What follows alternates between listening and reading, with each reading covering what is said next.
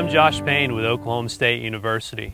As long as you cover the livestock carcass with at least 18 to 24 inches of bulking agent or carbon material, such as wood shavings or wood chips, as we have here, that carbon material will actually serve as a filter to trap most of that odor from the carcass.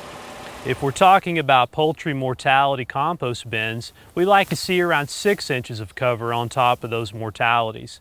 It's also very important not to open these piles too soon, as doing so may lead to a release or escape of some of that odor.